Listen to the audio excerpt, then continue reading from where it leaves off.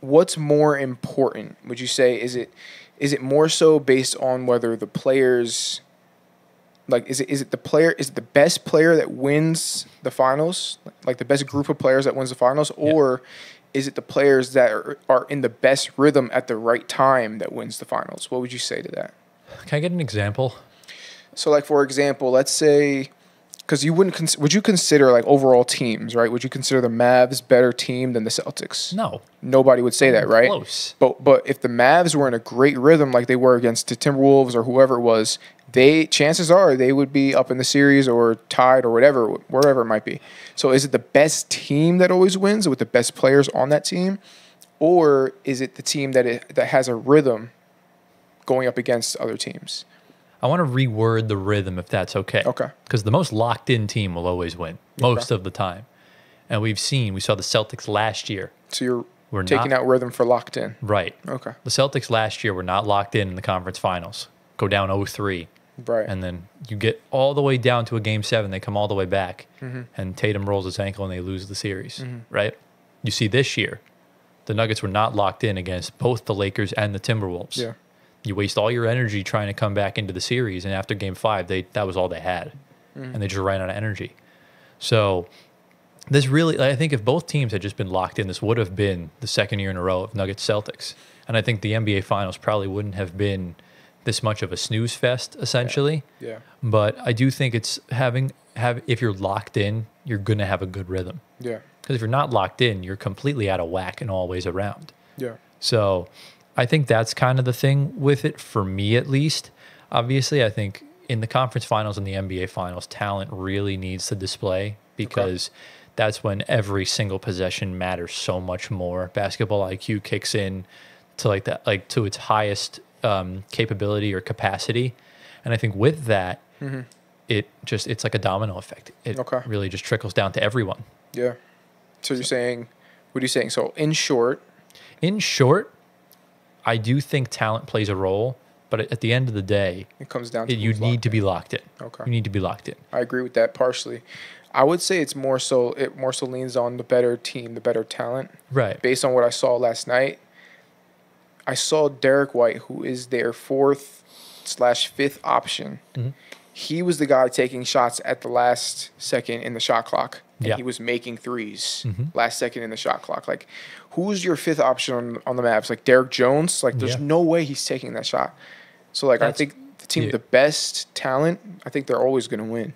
That's why I compared the Celtics and the Nuggets to San Antonio, because they play team basketball. Right. There's no just give it to Luka and Kyrie and pray. Or if you give it to Maxi Kleber, you have to pray for it to go in. Right.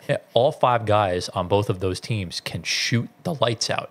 And if you're in a clutch situation and you either have the ball in Jokic's hand or in Brown's hands, I'm chilling. Or even the 5th options. If you have the ball, if you're low in the shot clock and you have Derek White and KCP, easy. Like there's confidence that they'll make them compared to a Derek Jones or any other unproven 5th option. Like, these guys are winners. And I think you're really seeing that from Boston. And that's why I just don't like the media in the sense of, like, Jason Tatum's playing great team basketball. Yeah, he's not shooting great. He really hasn't been for most of the past couple playoffs, but you see him getting double-digit rebounds. You see him getting 8-9 assists. You see him, you're seeing him play defense. And, at the end of the day, the media's going to get pissed off because they have a points per game kink. But, at the end of the day, there's more to basketball than that. Yeah. You win the game by playing as a team, and that's what 100%. Boston's doing right now. Now, let me ask you this, Tyler. What kind of play are you seeing from the Celtics, and what is causing all the success that they're having on offense specifically? I think you're just seeing a lot more confidence. You're seeing them run their sets rather than just a lot of broken plays. I think we've seen that a lot in the playoffs from a lot of teams. Yeah.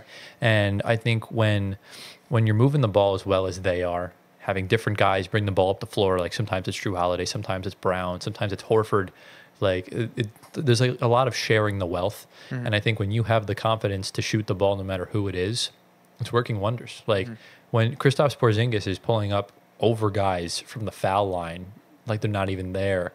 Browns the Browns just scoring at all three levels at just an elite clip. Tatum is just his gravity alone, even though he's not shooting the ball well, is getting other guys open. He's putting them in the right spots. Yeah. Horford is just 3-and-D, just bread and butter. Yeah. And just even if you look at the bench, just like you're getting just impactful plays, not necessarily scoring, but you're getting those plays from guys like Sam Hauser, guys like Peyton Pritchard, Right. and Derek. Can't forget Derek White. I mean, Derek White's just kind of doing it all. Yeah. And look, I think this is the first time we've really seen that sense of urgency from Joe Mazzulla's guys. And I think that was I don't think that was the reason why they lost the finals. I think they ran out of gas because they had to go through back-to-back 7-game series to get to the finals. This year, they lost 2 games so far. They are 14-2 Wow. in this playoff run alone. And they already won like 64 games of basketball this year or something along those lines. Yeah. So for me, I mean, they're just putting on a clinic. Yeah. I think it's very similar to what we saw last year, just not like record-breaking stuff.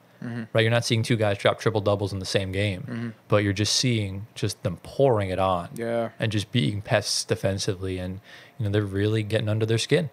Yeah. Yeah. I agree with that. I think you're just seeing like great team basketball. Going back to your point, like the Spurs, you're seeing like Spurs type level.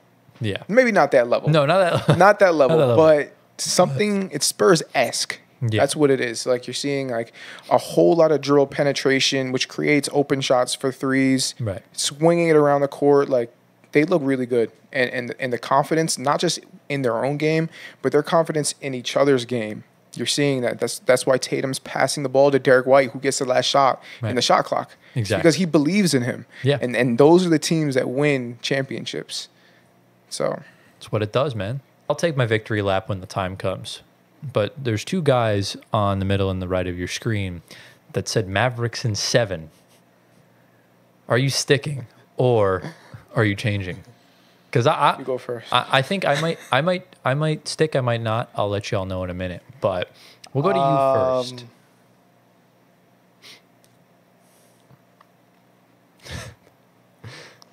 I can go first if you want. Yeah, go first, bro. We don't want Go ahead. radio silence. You go Okay. first. So I'll say, oh man, it's so hard to stick with your pick, especially after seeing Peyton Pritchard hit a half-court buzzer beater. Like stuff like that doesn't happen unless you're gonna win the series. But Right. I still got to go Mavs in 7. Oh wow. I have to hold to my pick. That is ballsy. I have to AF. hold to my pick. Look, Mavs are gonna win the next 2 games in Dallas. Mark my words. Okay. That's fair. Anthony, go. Oh. Gotta push you for an answer here, bro. Shoot it. I'm going to stick with Mavs, but I'm going to do Mavs in 6. They win the next 4 Wow. and completely blow it off. That is wild. So a complete turnaround. They win all 4. And that Kyrie, the Celtics fans set Kyrie off. Uh-huh. They win 4 in a row. And the Celtics are actually frauds. Like I've been saying the whole playoffs, Yeah. which they're proving to me they're not. But I'm going to stick by my Yeah. gut, but I'm going to take 1 game Okay. off of it. And as they win the next 4 in a row. okay. And what about you, Tyler? That's ballsy as fuck. Now, I'm debating between sticking at Celtics in 6 or going to Celtics in 5. Ooh. I don't know, because I thought they were going to lose game 2. They're undefeated on the road, but I still think the Mavs got 1 win in them. But Game 3 or game 4? it has to be it could be game 4. Yeah. It could very well be game 4. It could be game 3, too. I think you're going to get a fluky game 3 performance from the Mavs, and I think they'll win. PJ goes like 3 for 5 Yeah. from 3. I think the Celtics are due for another brick fest. Yeah. Yeah. But I think for now I'll stick with Celtics in 6. Okay. I don't really like changing my predictions. Had someone on the Mavs gotten injured, I probably would have said Celtics in 5, but I'll stick for now. And look, right now I think my Finals MVP pick of Jaylen Brown is off to a very good start, because I think it's quite clear, even though he's the betting favorite, I do not think Tatum is winning. And yeah, guys like Holiday and Porzingis have cases, but Brown's been consistently good in both games. Okay. So I think Holiday was great in game 2. Porzingis was great in game 1. They were good in the other game, but I think he's just locked, More bro. consistent. Yeah. Yeah. On He is both sides. He is a man on a He mission. really is. And he's the current highest paid player in the NBA, or at least one That's of them. crazy. Yep. So And Joe Mazzulla, credit to him. doing Yeah. an outstanding job. I put some trash on his name Both- earlier on, but he's Don't- doing good. Yeah, both head coaches. I don't know. That challenge from Kidd yesterday was very questionable. Yeah.